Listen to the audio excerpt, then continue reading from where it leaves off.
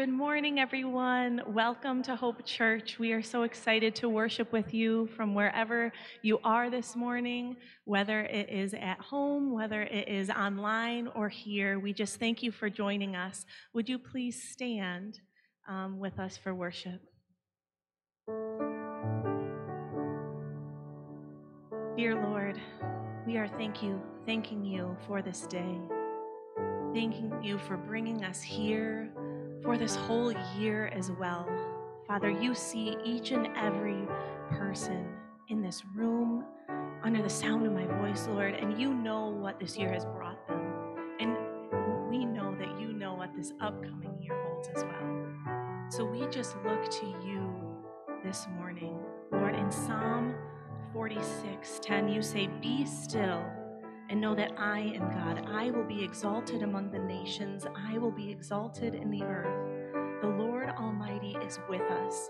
The God of Jacob is our fortress." So we just look to you this morning, Father. Help us to focus our hearts on you, to have a heart of worship and praise, no matter what we're going through, because you are constant. You are here. You are present, and you are worthy of this praise. We love you and we need you. In Jesus' name we pray. Can you sing this with us, church? God, I look to you. God, I look to you. I won't be overwhelmed. Give me a vision to see things like you do. God, I look to you. You're where my help comes from. Give me wisdom. You know just what to do. You know just what to do. We look to you and we won't be overwhelmed. God, I look to you. I won't be overwhelmed. Give me a vision to see things like you do. God, I look to you. You're where my help comes from. Give me wisdom. You know just what to do, and I will love you, Lord, my strength. And I will love you, Lord, my shield. And I will love you, Lord, my rock. Forever all my days I will love you, God. And I will love you, Lord, my strength. And I will love you, Lord, my shield. And I will love you, Lord, my rock. Forever all my days I will love you, God. Thank you, Lord. As we're singing this next part, hallelujah, our God reigns. And we can declare that he is reigning over our lives, over our finances, over our families, over our friendships, over our job and workplace co-workers, over our mindset. He is reigning over it all. So with one voice, church, let's sing hallelujah, our God reigns. Hallelujah, our God reigns. Hallelujah, our God reigns. Hallelujah, our God reigns. Forever all my days. Hallelujah.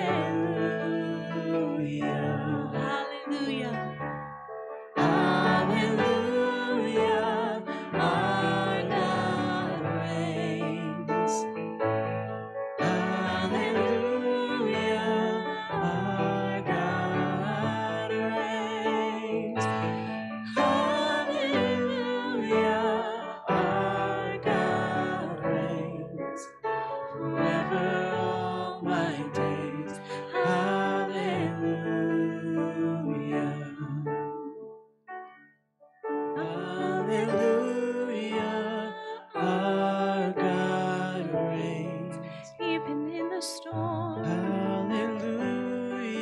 Over my family, over my mind, over anxiety, depression. He reigns. Our God reigns forever all my days. Hallelujah.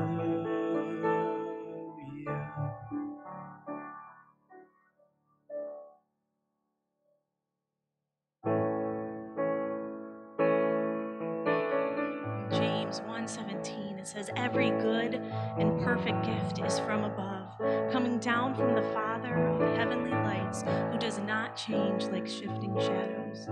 We thank you, Lord, for the gifts that you have given us. For all of the time this year where maybe we didn't see how you were working, but we can look back and see you present there with us. I love you, Lord. I love you, Lord. Oh, your mercy never fails me. All my days I've been held in your hands. From the moment that I wake up until I lay my head, I will sing of the goodness of God. All my life, he is faithful.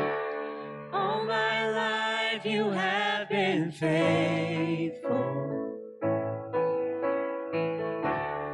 All my life you have been so, so good. With every breath that I am able, I will sing of the goodness of God. I love your voice. You have led me through the fire and darkest nights. You are close like no other. I've known you as a father. I've known you as a friend. I have lived in the goodness of God. All my life, all my life you have been faithful. All my life you have been so, so good. With every breath that I am able, I will sing of the goodness of God.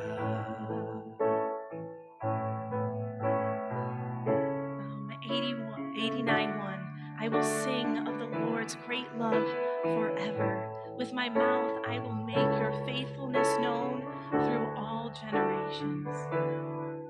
He is chasing after you with loving arms, Lord. We thank you for your love, for your faithfulness. Sing this with us. Your goodness is running after me. Your goodness is running after. It's running after me. Your goodness is running after, it's running after me. With my life laid down, I'm surrendered now. I give you everything. Your goodness is running after, it's running after me. Thank you, Lord. Your goodness is running after, it's running after me. Your goodness is running after, it's running after me. With my life laid down, I'm surrendered now. I give you everything. Your goodness is running after, it's running after me. All my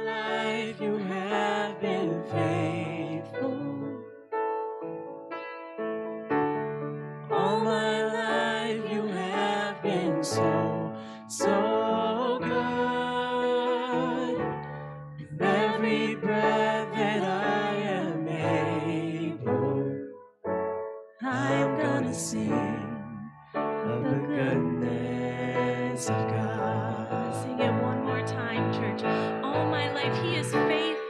All my life you have been faithful. You are so good. All my life you have been so, so good.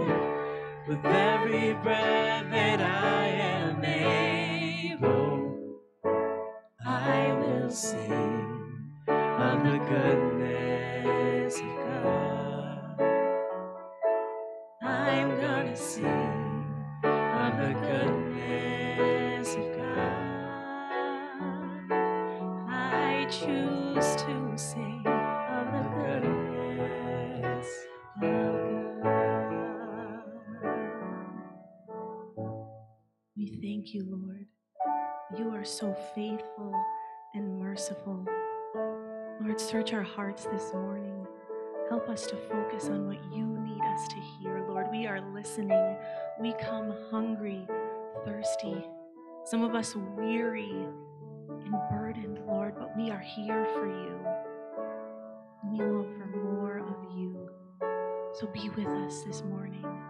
We praise you, we love you, and we need you. In the mighty name of Jesus, we pray. Amen. You may be seated, and while you're sitting, may you say hi to your neighbor.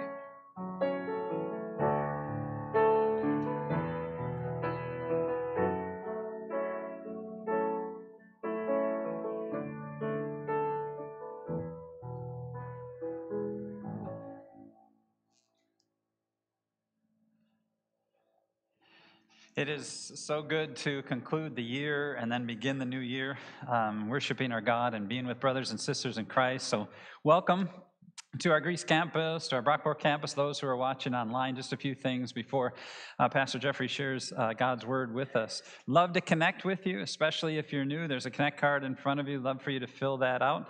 Take it to the welcome desk. We have a gift for you and love to share that with you. Also, that card is used for prayer requests.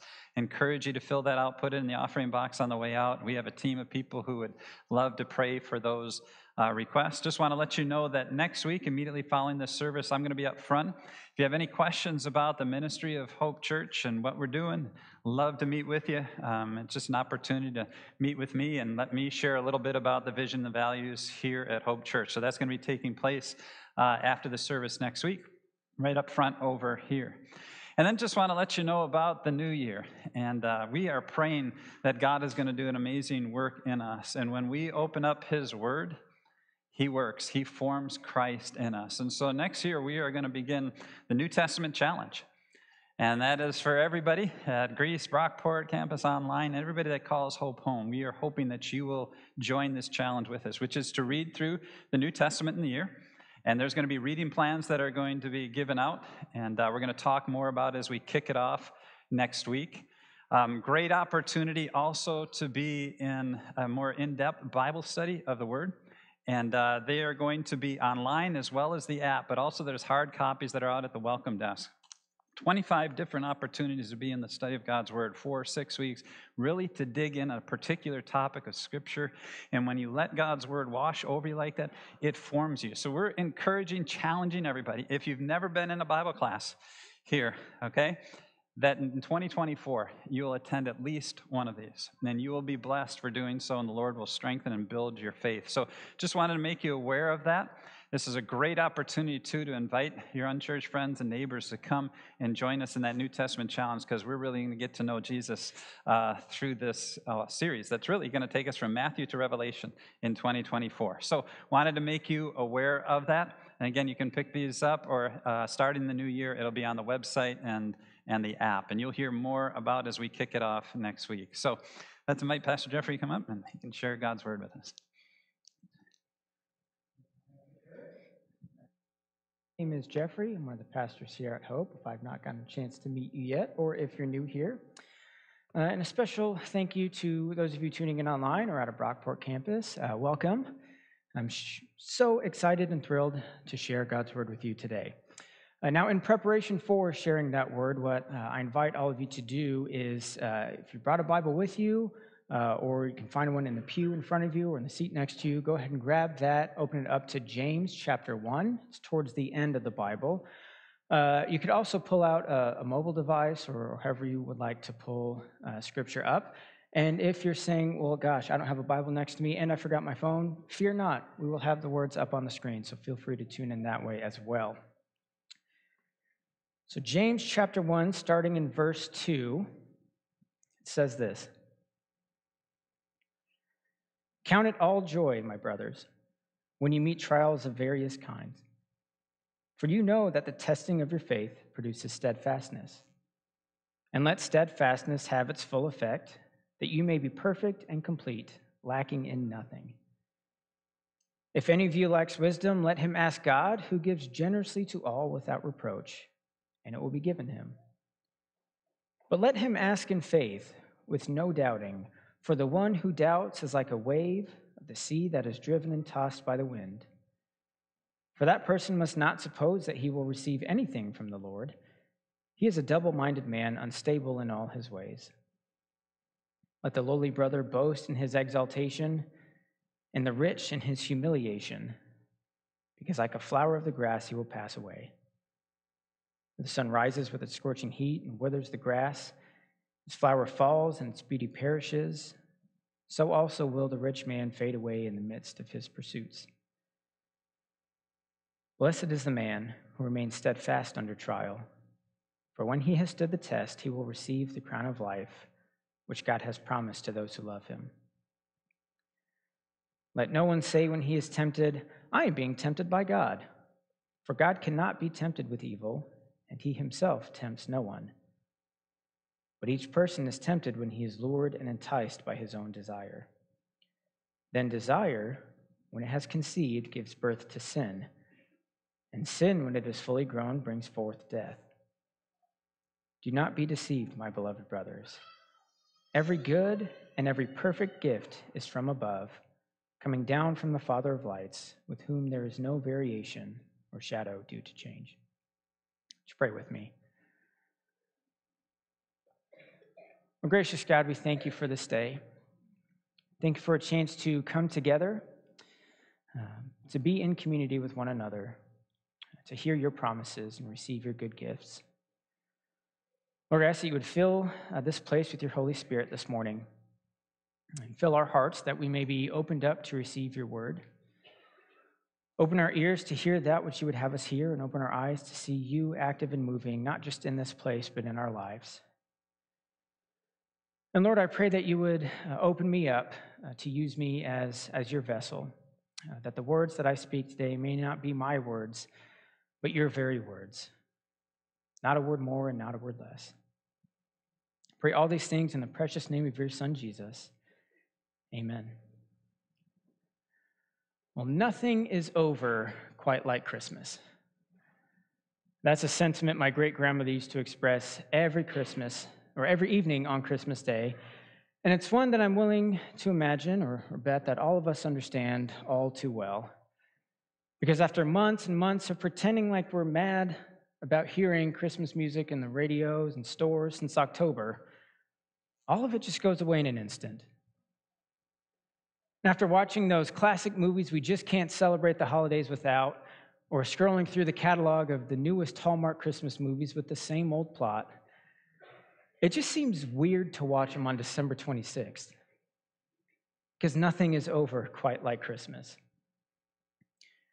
After coordinating schedules with all the different holiday parties and deep cleaning the house and preparing meals and rooms for all the guests, untangling Christmas lights, dusting off old decorations, and finally giving that gift you've been dying to give that special loved one since last Christmas when you forgot to give it to them, everything just comes to an abrupt end. Nothing is over quite like Christmas.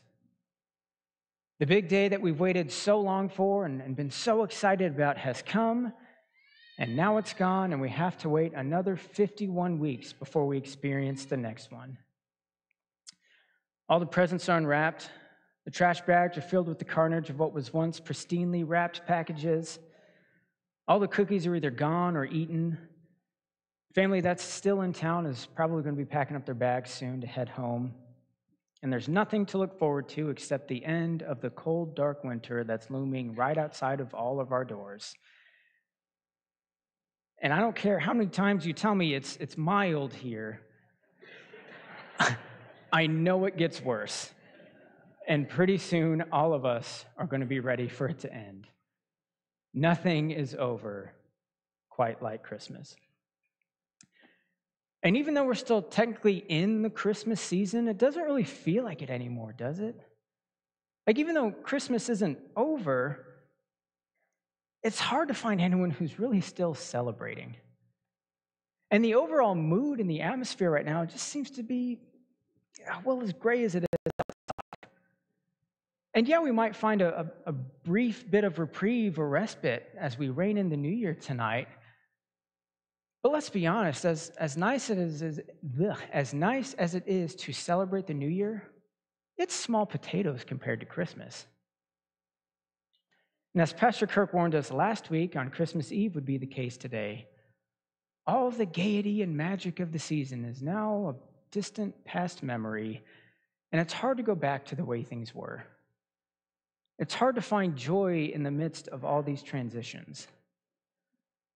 I know I'm certainly having a tough time with it, I'll admit it. Because of all the 3+ decades I've been celebrating Christmas, I don't think I've had anyone quite like this Christmas with so many firsts. This is the first Christmas I've celebrated as a pastor. It's the first Christmas I've had in my own home. It's the first Christmas I've been here in New York. This is the first Christmas I've celebrated with not one, but 2 kids. And this is the first Christmas that our oldest son, Michael, has really been aware of and experienced the magic that is Christmas. He started singing along to carols this year and dancing along to them too. He started to marvel at all the Christmas lights we'd see as we drive through the neighborhoods at night. And you could see his face light up with wonder each and every morning as he became more and more aware of the concept of things like festive decorations that are unique to this time of year, and all the excitement and anticipation of Santa and Christmas Eve, and even the wonder of the baby Jesus. And these things became part of the reality in which he lived, and honestly, it's really sad for me to see that start to go for him, even though I know it'll probably be back next year. And I know for some of us, the Christmas season is difficult for us to celebrate for a whole host of other reasons. And so after a series where we've heard about the joy that is ours in Christ Jesus around this time of year, I thought it was only fitting to address the hardships we might be facing on the heels of the most wonderful time of the year, and talk about joy when our year isn't going quite so wonderfully. And in order to do that, I wanted us to dive a little bit into the New Testament letter known as the book of James, because this letter was written in a time of intense suffering for Christians. See, after Jesus had died and rose and ascended, his followers in the ancient Jewish capital of Jerusalem started telling everyone all about who Jesus was and what he had done. And people are being converted left and right, and it led to the formation of the very first Christian church right there in the Jewish hub of Jerusalem. Well, naturally, the Jewish ruling class at the time didn't care much for this. They were a little bit resistant. And so the high priest began arresting these street preachers who were publicly proclaiming Jesus as the Christ, the Holy One of God, the one that they had all been waiting for. And there were even some who said, you know what? It's not good enough that they're arrested. We need to silence them for good. And so Christians began to be persecuted and even killed. But things started to turn around. See, if you read the first number of chapters in the book of Acts, you see that God preserved the message of Jesus by sending angels to lead jailbreak after jailbreak for the followers of Jesus who were behind bars. And then God took the church's biggest opponent, their biggest rival in Saul, and God converted him to Christianity. So now, instead of Saul being the biggest enemy and opposition of the church, he now becomes the biggest champion and promoter of Jesus Christ, known to us today as the beloved Apostle Paul. And so these early Christians who up to this point have only known resistance and persecution, they start to look at all the wonderful things God's doing all around them, and they start to think, this This is awesome. We're untouchable. No prison bars can hold us in. No authorities can hold us down.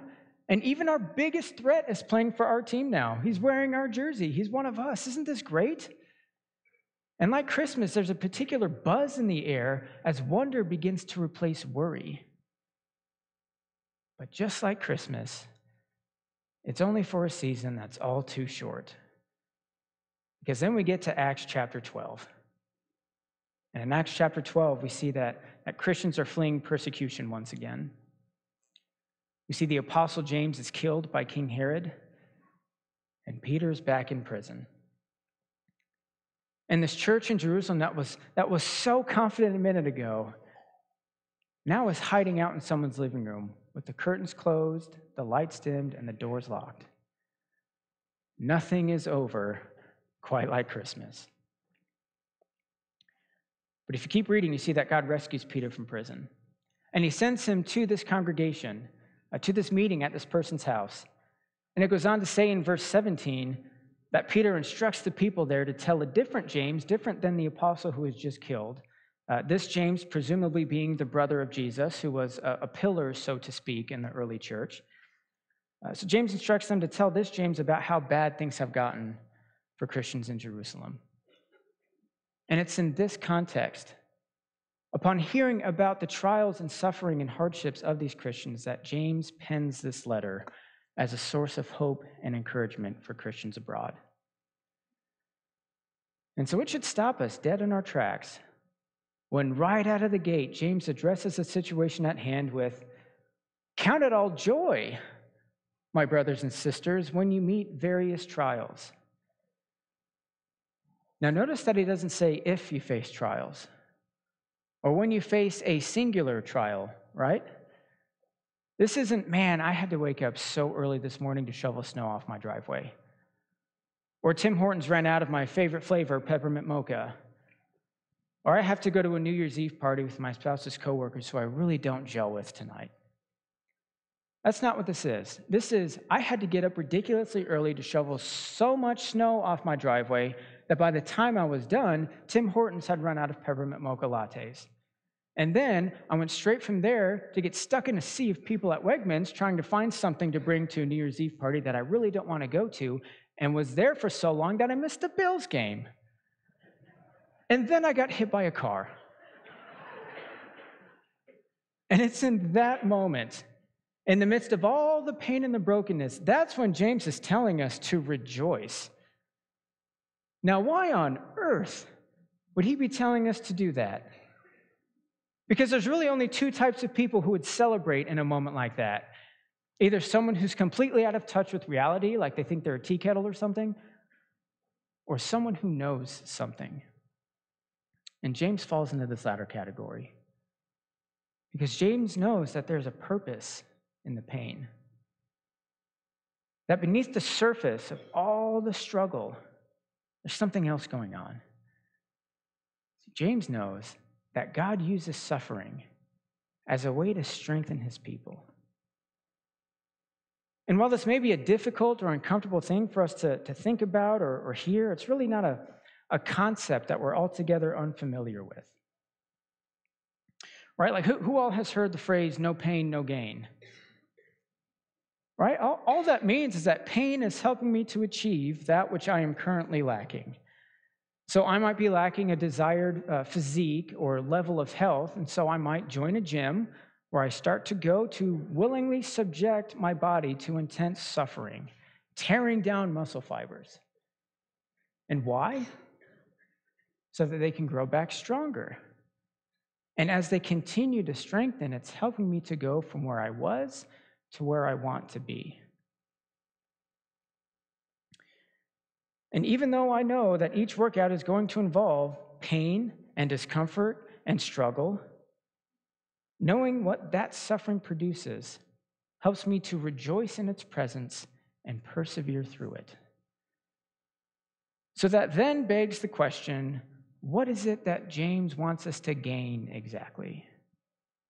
Or maybe to ask it a better way, what is it that God wants to give us as a result of our suffering? Well, I think for starters, he wants to give us wisdom. More specifically, he wants to give us the wisdom to know just how utterly dependent and reliant upon him we really are, to see that he alone is our source of strength, that he alone lifts us up, and that everything we have and all that we are the direct result of what he has given to us. And nothing exposes this truth quite like being in a vulnerable state, where we can't kick or scream or claw or scrape our own way out. And we have to be fully reliant upon something wholly outside of ourselves. And the lower we are in these moments, the more we have no choice but to look up and see our Savior with nail-scarred hands reaching out to us, to draw us in, to bring us close, to pick us up and to strengthen him, to rely on him. And we know that we can rely on him because he knows what it's like to remain joyful in the presence of pain. In fact, there's no pain that we can feel that he hasn't already experienced. He was betrayed by someone close to him.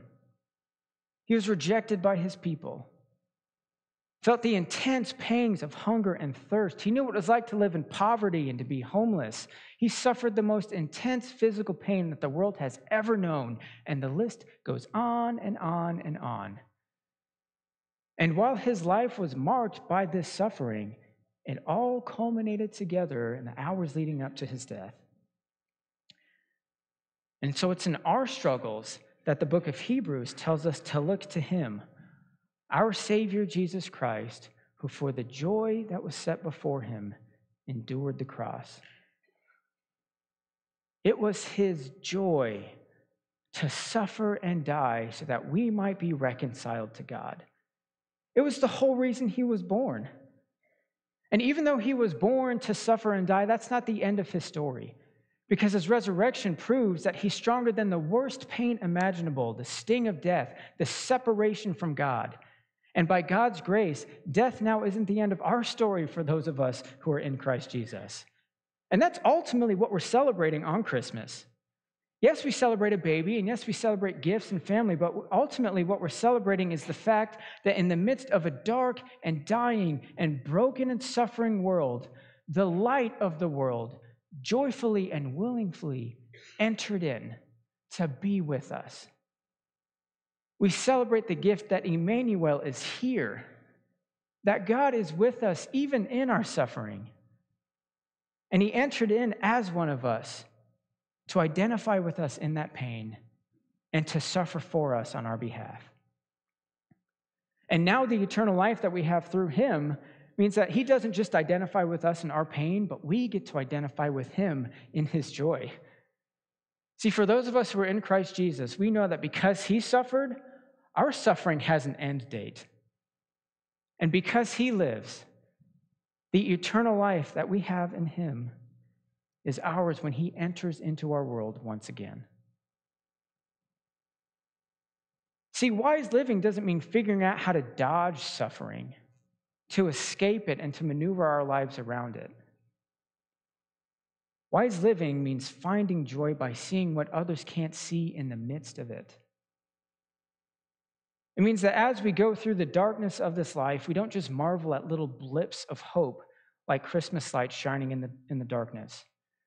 But instead, we marvel at the splendor of the light of the world who is born to us in the pains of childbirth. And instead of seeing the things around us as neatly wrapped packages under a tree, we celebrate the gift of God's own Son wrapped in swaddling cloths and placed in a feeding trough. And this child, Jesus Christ, truly is the gift that keeps on giving. But his gifts, his greatest gifts, are given in the midst of suffering. See, I don't know if you picked up on it or not, but when James says that every good and every perfect gift comes from above, he leaves out a particular descriptor that we all wish was in there. And quite frankly, sometimes we talk as if it is in there. The adjective pleasant. Because Jesus shows us that sometimes the best gifts of all are the ones we need most and the ones that are received best in the presence of terribly unpleasant circumstances. Steadfast love in the midst of rejection. Gentleness in the midst of violence and hostility. Community and companionship in the midst of loneliness and isolation. Mercy in the midst of a cross, and even life in the midst of death. And this wisdom that James is wanting us to get so that we can understand these things gives us the ability to endure through our suffering, because in recognizing our own desperate need for God's great gifts, we begin to appreciate and adore all the more the giver who is our strength, and who, as James points out, gives generously to all without reproach, without finding a reason not to give it to us, even though we don't deserve it, without finding a reason to renege on his offer. And not only does this give us the ability to endure through our trials, it helps us actually to view pain itself as a gift. Yes, because it opens us up to receive these good gifts of love and mercy and forgiveness, but it also reveals to us something about our Savior, who stepped down out of heaven gladly to be with us, to identify with us where we are, even in our trials and difficulties, and to suffer the worst pain of separation from God on our behalf. See, we have a Savior who offers us the promise now of everlasting life and peace that are ours at no cost to ourselves when he returns. And that's where our strength and that's where our joy are ultimately found. They're not found in the things of this world. They are found in him and him alone. And when I was in college, I learned of a student at my school who was diagnosed with the deadliest form of skin cancer.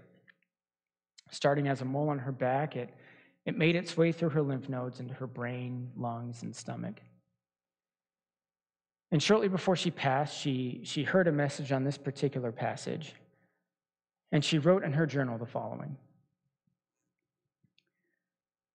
She said, "I recently read a quote from Joni Eareckson in my Bible study that said, 'If I could, I would take this wheelchair to heaven with me. Standing next to my Savior, Jesus Christ, I would say, Lord, do you see this wheelchair?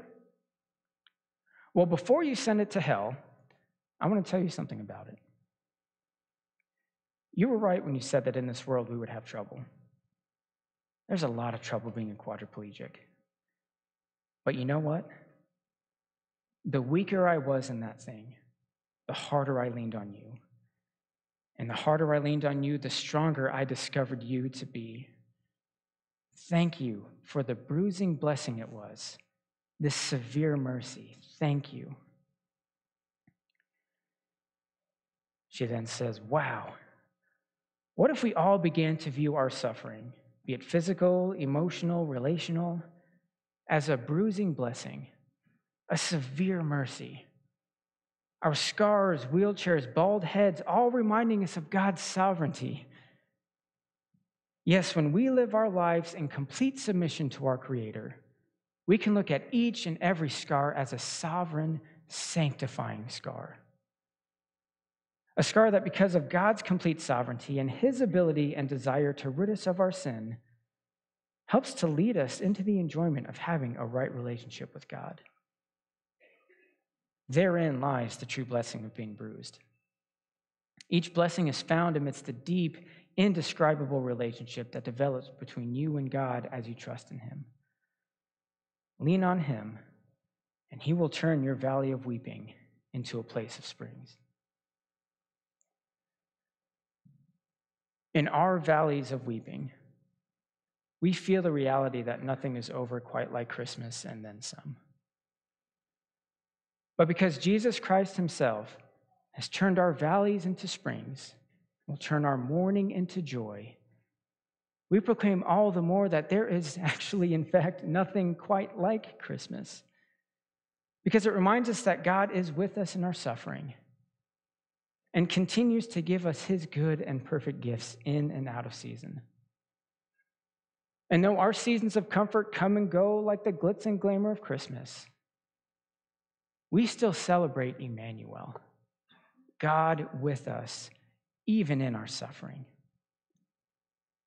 So in our trials, as we proverbially take down the decorations and box up our cheer, may we continue to rejoice and delight in our God who is with us, and day after day showers us with his abundant gifts and brings light into our darkness, turning our sorrow and shame into good and perfect gifts like life and peace.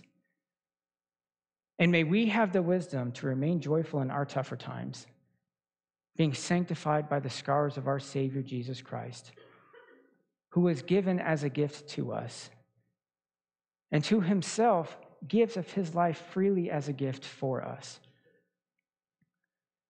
So as we close out 2023 and reign in 2024, I want to do so not by saying nothing's over quite like Christmas anymore, but by shouting from the mountaintops, nothing is quite like Christmas. Because the celebration never ends that there is no one quite like Christ. Christ who steps down out of heaven, gives up everything just to be with us. A Christ who suffers with us and ultimately suffered for us. A Christ who picks us up and strengthens us and gives us his good and perfect gifts. So, brothers and sisters, it is my joy to get to say to you today, a week after all the festivities, Merry Christmas. Let's pray. Well, Heavenly Father, we thank you for seeing us safely into this time and place today, that we might receive your gifts and hear your promises, and to be together with one another in community. We thank you also that in your sovereignty, you sought fit to send your Son to us, into our dark and broken world, so that we may never be alone, not even in our suffering. Lord, we humbly ask that you would send us your Spirit to remind us of your truth, to open our eyes to see that you are present with us, to open our hearts to receive the joy that is ours in Christ Jesus, even when we don't feel like rejoicing. God, I pray for all those who are in this room and who are listening in online, who might be experiencing the tremendous troubles of this world. May we as a community of believers come together to serve and comfort them. And may you send that peace, which can only come from you, to both comfort and defend them from all that is neither good nor perfect. I also ask that you would be with us all as we usher in the new year. May you bless all that is new in our lives, all that is new here at Hope especially, be it new people who might come through these doors, new leaders who are being formed and raised up, new classes that are being offered.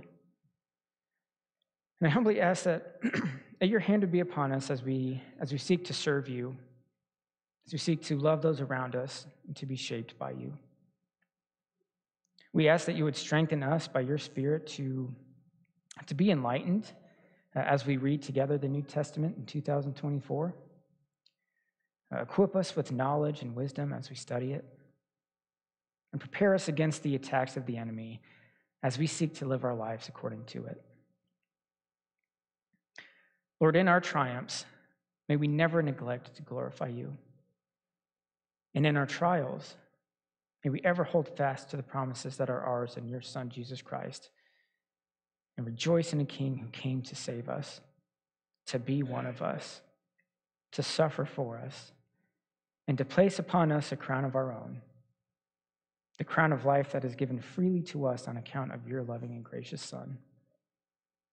And it's in his name, the mighty and holy and precious name of Jesus Christ, that we pray. Amen.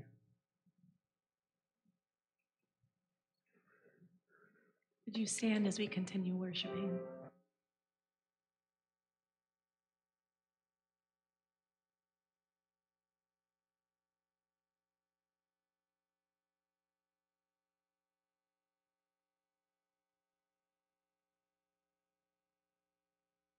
Hearts, thank you for the cross. Thank you for the cross, Lord. Thank you for the price you paid, bearing all my sin and shame. In love you came and gave amazing grace. Thank you for this love, Lord. Thank you for the nail-pierced hands. Wash me in your cleansing flow. Now all I know, your forgiveness and embrace. Worthy is the Lamb, seated on the throne. We crown you now with many crowns. You reign victorious, high and lifted up, Jesus, Son of God, the darling of heaven, crucified.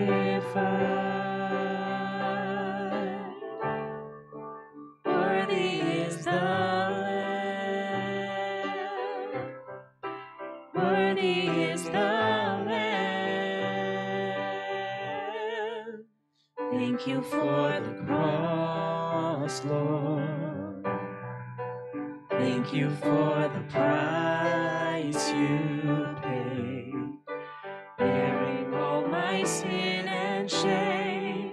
In love you came and gave amazing grace. Thank you for this love, Lord. Thank you for the nail-pierced hands. Wash me in your cleansing flow. Now all I know, your forgiveness and embrace. Worthy is the Lamb, seated on the throne. Crown you now with many crowns. You reign victorious,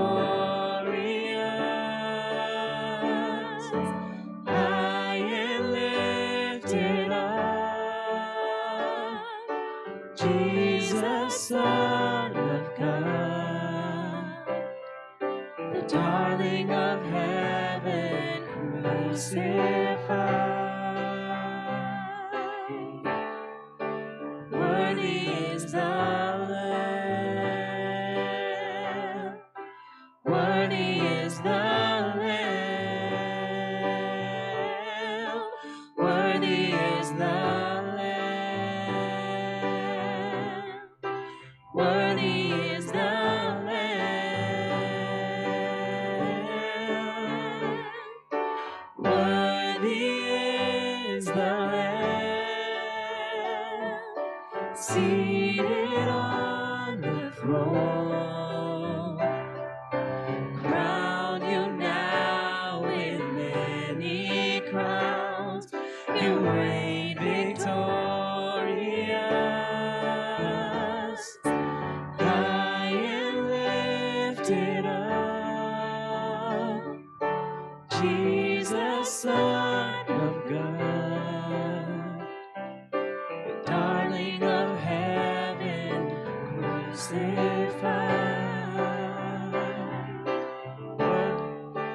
Worthy is the Lamb.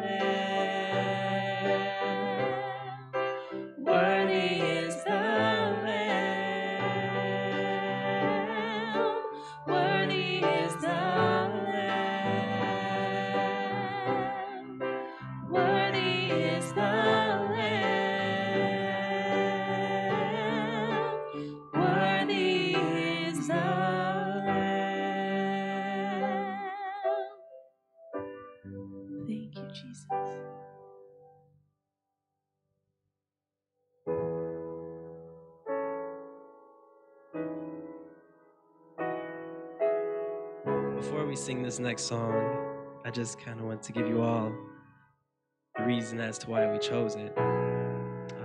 And first and foremost is because there's power in the name of Jesus. There's power to break chains. There's power to heal. There's power to restore and to make new. And as I was studying for worship, I got to Acts 3:6, and it says, "Then Peter said, 'Silver and gold I do not have, but what I do have I give to you. In the name of Jesus Christ of Nazareth, walk.'" In the preceding scriptures lets us know that the man that was lame began to walk.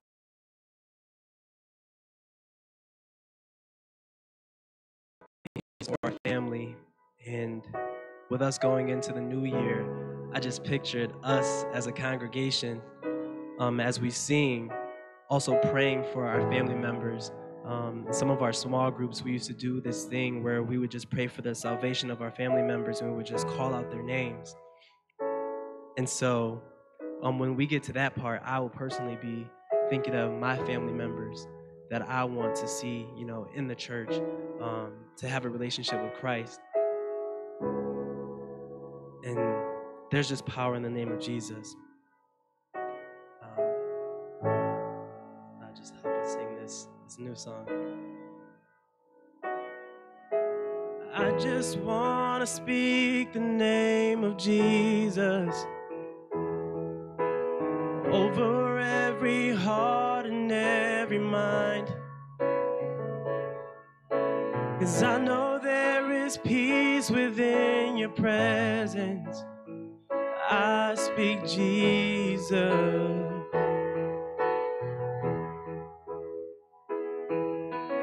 I just want to speak the name of Jesus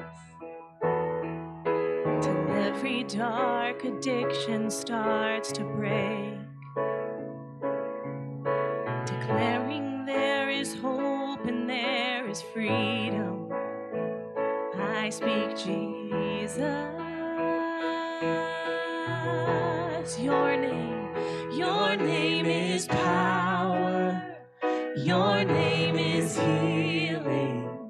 Your name is life. Break every stronghold. Shine through the shadows. Burn like a fire.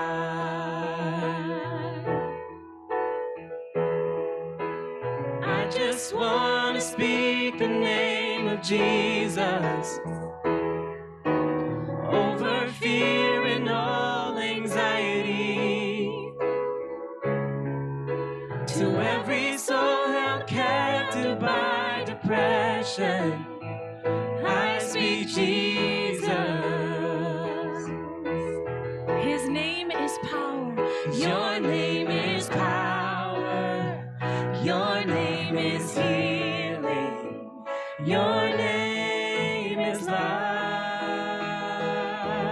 Break strongholds. Break every stronghold. Shine through the shadows. Burn like a fire. Your name is power. Your name is healing. Your name is life. Break every stronghold. Shine through the shadows. Burn like a fire. This next part is going to say, shout Jesus from the mountains, in the streets, over the darkness. And I know the Spirit can work and put people on your mind that might not know Jesus. We are all a part of the body, and the Lord has placed something in each of us, being confident in this, that he who began a good work in you will carry it on to completion until the day of Christ Jesus. Lord, so work in us, heal us, help us to be a good reflection of you to those around us, to be bold in our faith and share Jesus with those who are struggling, to speak Jesus over the darkness in our life. life. We trust you, Lord. Move in this place. Jesus from the mountains. And Jesus in the streets, Jesus in the darkness over every enemy. And Jesus for my family, I speak the holy name of Jesus. Oh, shout Jesus from the mountains, and Jesus in the streets, Jesus in the darkness over every enemy. And Jesus for my family, I speak the holy name of Jesus. Shout Jesus. Shout Jesus from the mountains, and Jesus in the streets, Jesus in the darkness over every enemy. And Jesus for my family, I speak the holy name of Jesus. 'Cause his name is power. Your name is power. Your name is healing. Your name is life. Break every stronghold.